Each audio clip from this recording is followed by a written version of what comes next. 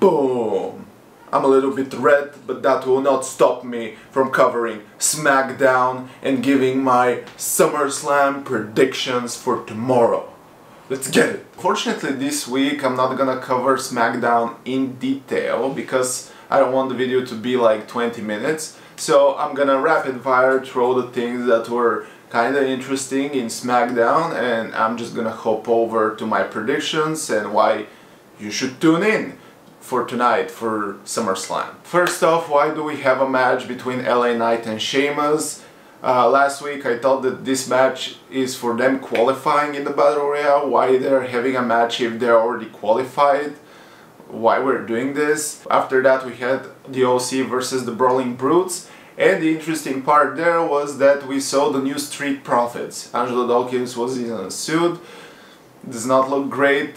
But I'm excited for next week, what's in store for them. Austin Theory versus Cameron Grimes. I really don't like how a person like Cameron Grimes left everything on the mat. Like, he did like 3 signature moves and they were all amazing. He couldn't pin Austin Theory, but after that Theory just made his version of go to sleep and he just pinned Cameron Grimes. I'm not saying that Cameron Grimes should win this match, but I would love for Austin Theory to make a little bit more moves other than his finisher to beat Cameron Grimes. Grayson Waller effect was interesting this time actually, because damage control was there. We had a nickname for Mrs.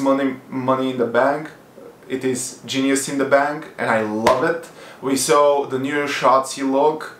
It looks good. I think I prefer her new look other than the look with the green hair. I'm not sure about it. And the main event of SmackDown was Jey Uso versus Solo Sikoa. There was a interesting thing in the middle of the night between them, and right now I kind of don't get it why there is a match, why they're exhausting Jey Uso before his match. And the fact that Jey Uso won his match kinda annoys me a little bit, because that means that he will probably not win tomorrow. Like, come on. They're doing this every time. Like, they're doing a match with the challenger the night before the pay-per-view. He gets so much heat because he won, but after that he just lose. But they're making the previous match so he can look strong. Stop doing this. I mean, we know your scheme and it's not cool. We want to see Jey win, but we know that's not gonna happen, unfortunately. So, let's start with the SummerSlam predictions and why you should tune in. What am I doing with my hand? Stop. Stop. Well, the first thing that we're probably gonna see is the Slim Beam or whatever that is, Battle Royale. I don't know what is the purpose of that Battle Royale, and why do we have a Battle Royale instead of having, for example, Trish and Becky, and what the winner is gonna win? I don't know. After that, MMA rules match, Ronda Rousey versus Shayna Baszler. It's gonna be a heater. And I think that Shayna Baszler is gonna win. She deserves it, and she is gonna gain some heat, and hopefully she's not gonna lose that heat, and probably Ronda Rousey is gonna leave. Did I just say Ronda Rousey? Ronda Rousey is gonna leave after this match, so that's why my prediction is that Shayna Baszler is gonna win. Ricochet versus Logan Paul. I'm gonna tell you, I'm super hyped about this match. Their history started at the beginning of the year at the Royal Rumble, when they both springboard jumped in midair and collided. After that they had some history at Money in the Bank. I think the match would be spectacular. They're gonna come up with some crazy shit, and I'm really excited to see it. And my guess is that Ricochet is gonna win. He needs the win way more than Logan does. Intercontinental Championship match. Drew McIntyre versus Gunther. It pains me to say this, but Gunther is gonna win, unfortunately. I don't know who is the person who should dethrone Gunther, but obviously he has some momentum going on, and I don't think that Drew McIntyre is gonna be the person who stops him. I guess that after Drew McIntyre, Chad Gable will be the next in line because they had an amazing match on Raw. Honestly, I don't know. It feels super cool, Sheamus, to be the guy who dethrones him, because Sheamus has a lot of titles and a lot of accomplishments, but he doesn't have an Intercontinental Championship run. A lot of people online guess that a Miz would be a great match, but it's not gonna be the guy who dethrones him. I don't know.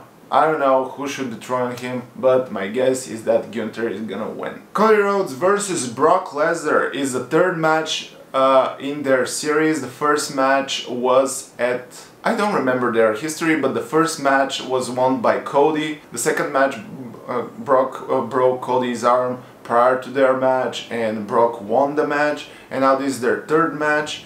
And honestly, I think Cody should win, and my prediction is that Cody will win, because honestly, Brock is Brock, but Cody is trying to write some story down, he's trying to finish some story down, and I guess that's gonna help his story. Otherwise, it's gonna be a complete flop, that whole story thing. WWE Women's Championship match.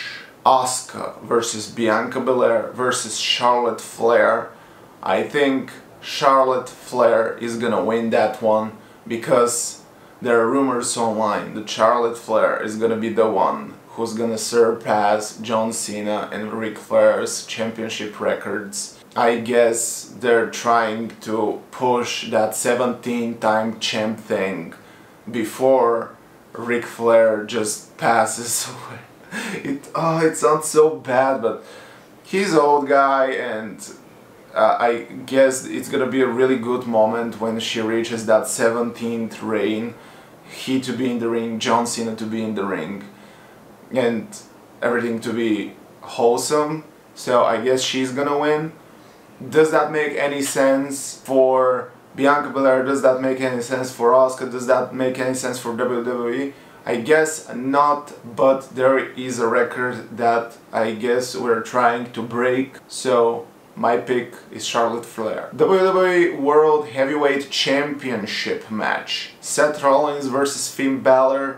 I personally want Finn Bálor to win, but I know very well that Seth Rollins is gonna win. I've been backstage. No, just my pick is gonna be Seth Rollins.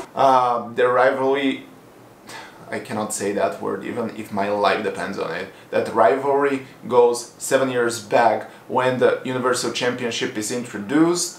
Finn Bálor and Seth Rollins are in the finals of who is gonna win the Universal Championship for the first time. Finn Bálor wins, but Seth Rollins injures him during the match, and basically Finn Bálor is a champion for one day and he needs to relinquish the title the next day. And now it's a full circle moment, kind of.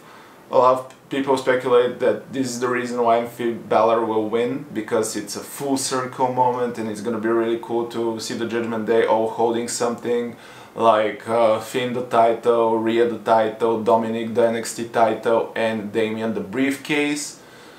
Well, I don't know. My pick is gonna be Seth Rollins because the title needs more building.